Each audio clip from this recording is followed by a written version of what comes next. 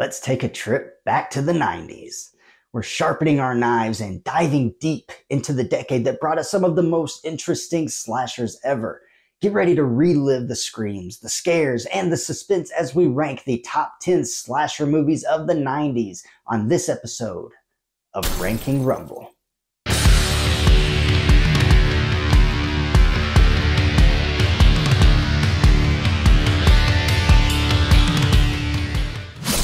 Welcome back to WWH. My name is Andrew Dreamer. The 1990s were a very interesting time for the horror genre. Gone were the days of slashers being churned out faster than you can say the word slasher. Even the major franchises were no longer being received very well. The overall popularity of the subgenre was dwindling and taking even more of a back burner than normal. As the decade progressed, the once reliable formula of masked killers and gratuitous gore began to lose its grip on audiences. The endless sequels and imitators that flooded the market led to a sense of oversaturation and fatigue. Furthermore, the cultural zeitgeist was shifting. The gritty, nihilistic tone that had characterized the 1980s was giving way to a more self-aware, ironic sensibility in the 1990s. This change in tone made the straightforward brutality of slasher films feel increasingly out of touch. Despite this new era, the 90s weren't without a few sleeper hits. Slasher movies that I love. There are a few obvious ones and a few that might be a little unexpected. So I want to shed some light on all of these movies from my favorite subgenre. I think it's time we dive right into this, so grab your popcorn and make your way to your seat. Let's head down to the ring. Starting us off at number 10 is Bride of Chucky. This movie shook things up in the slasher scene of the late 90s. By then, the whole psycho killer with a knife thing had gotten a bit stale, but this movie knew how to have fun with it, especially since Scream had came out 2 years prior. Instead of being mostly serious like the first few Child's Play movies, it embraced the silliness of a killer doll. It was like, yeah, this is ridiculous and we're totally in on the joke. That's what made it such a breath of fresh air. A lot of people loved it because it wasn't afraid to poke fun at itself. It had all of the blood and gore you'd expect from a slasher flick, but it also had a ton of funny moments and clever references. It wasn't just for die-hard horror fans, it was for anyone who wanted a good laugh and a few scares. It showed that even in a genre that can get pretty predictable, there's always room to try something new. Plus, let's not forget Tiffany. Chucky's equally messed up girlfriend brought a whole new level of craziness to the franchise. Their twisted relationship was both hilarious and terrifying, making them a killer duo unlike any other. Coming in at number 9 is Uncle Sam. While this 1996 film certainly features a slasher villain and plenty of gory kills, its place within the slasher culture of the 1990s is a bit more peripheral than central. Released in the back half of the decade, it arrived at a time when the slasher subgenre was already undergoing significant transformation and self-parody. The film's themes, revolving around a vengeful Gulf War veteran, tap into a specific cultural anxiety of the time, setting it apart from the more traditional stalk and slash formula. This thematic focus, along with the direct-to-video release, meant it didn't achieve the same level of mainstream recognition as other films of the decade. However, Uncle Sam holds a certain appeal for fans of B-movie horror and those seeking slashers with a more overt political subtext. Its satirical edge and over-the-top gore offer a glimpse into the evolving landscape of the genre in the 90s, where filmmakers were experimenting with new approaches and pushing boundaries. Though not a defining entry in the slasher canon, it remains an interesting footnote in the genre's history. By the way, don't forget to body slam that subscribe button so you never miss any of the heart-pounding, chill-inducing 5-star matches we have here at WWH. We're not just wrestling with horror, we're delivering it to your screen every week. At number 8, we have Candyman. Released in 1992, this movie is a standout in 90s slasher movies. Sure, it's got the whole hook-handed killer and bloody murders thing, but it's way more than just your average slasher flick.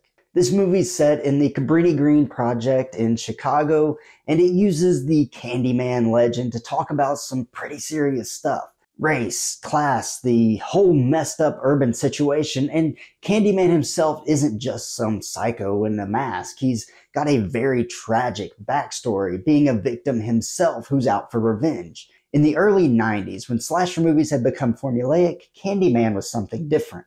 It's got that mix of scary stuff, social commentary, and visuals you won't forget. People loved it then, and it's still got that power today. It's proof that horror movies can make you think and have a lot to say, and that's why Candyman is a classic. But despite that fact, there are some movies that I just enjoy more from the 90s. Next up at number 7, we have The Dentist. The Dentist is a very fascinating yet somewhat overlooked entry in the slasher subgenre of the 1990s. While it didn't achieve the mainstream success or cultural impact of some of its contemporaries, it carved out a niche for itself with its unique blend of psychological horror and graphic violence. The film centers on Dr. Alan Feinstone, a seemingly successful dentist whose pristine life unravels as he descends into madness, inflicting horrific torture upon his patients. This focus on a professional, seemingly normal individual as the killer sets it apart from many slashers of the time, tapping into a fear of the mundane and those we trust. While the traditional masked killer stalks teenagers formula still held sway, films like this one explored different themes and character motivations. Its emphasis on the psychological torment and graphic dental torture also pushed boundaries. Its disturbing premise, unsettling performance by Corbin Burnson, and unflinching gore offer a glimpse into the darker corners of the human psyche. Our number 6 entrant is going to be Ice Cream Man. This Clint Howard flick definitely has a weird and kinda controversial spot in 90s slasher scene. While it wasn't as big or well known as some of the other slashers back then, it still got a cult following and people still talk about it today. The movie's all about this creepy ice cream man, Gregory Tudor, who lures kids with his treats before killing them. It's grenadine for my ice cream treats. The whole thing is super unsettling, with Howard's performance being genuinely chilling, and the contrast between innocent kids and brutal violence really hits hard.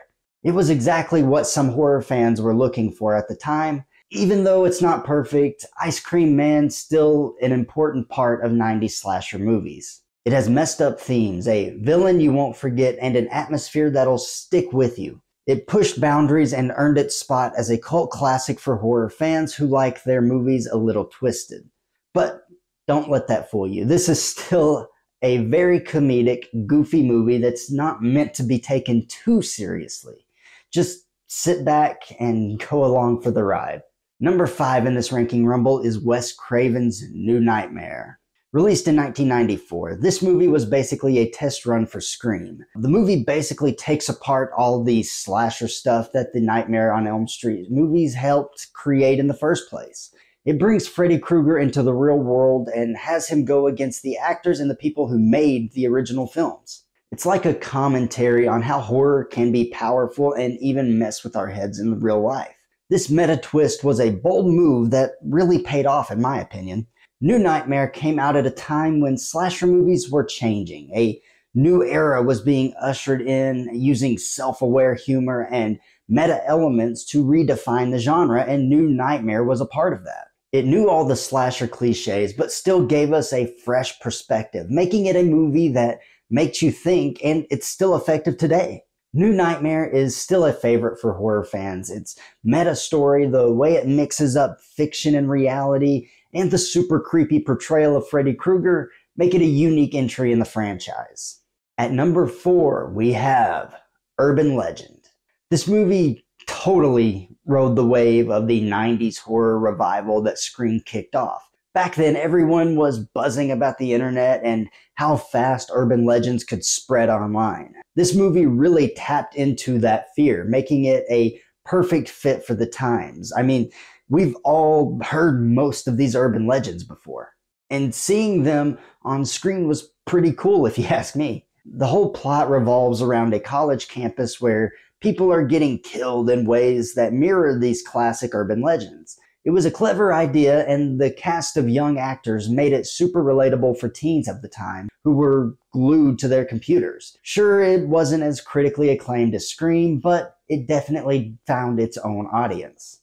Urban Legend was all about the anxieties of the late 90s. It captured the weirdness of the internet when it was still new and mysterious. Looking back, it's like a time capsule of that era and a reminder of how horror movies always evolve with the times. I have a lot of nostalgic feelings with this movie. Coming in at number 3 is I Know What You Did Last Summer. Another film released after the popularity of Scream redefined horror, this film was also written by Kevin Williamson, who wrote Scream. Following the success of Scream a year prior, this teen slasher flick capitalized on the renewed interest in the genre, delivering a suspenseful and thrilling story of 4 friends haunted by a deadly secret from their past. The film's premise centered around a hit-and-run accident, and a subsequent cover-up tapped into a primal fear of being held accountable for one's actions. As the mysterious killer begins targeting the group, the film expertly builds tension and suspense using classic slasher tropes like jump scares, chase scenes, and the reveal of the killer's identity. It represents a specific moment in time, capturing the anxieties and fears of teenagers in the late 1990s. The film's iconic imagery, including the fisherman's hook and the chilling phrase, "I know what you did last summer," has been ingrained in pop culture. This is another film that I just have a lot of nostalgia for. I just think it is so much fun. Our number 2 entrant in this ranking rumble is Halloween, H2O. H2O basically took that Scream format and applied it to Michael Myers, and for me, that works. I understand a lot of the gripes with this movie. The mask itself isn't great, and the portrayal of Michael isn't stellar. And don't even get me started on that dang CGI mask that I just can't freaking unsee. But beyond all that, this movie is so much fun. I love Jamie Lee Curtis's portrayal of Laurie in this movie. She's a broken, paranoid alcoholic. She has these constant nightmares, but when she's faced with those fears, she turns into a fierce, determined fighter who refuses to let her brother steal another second from her.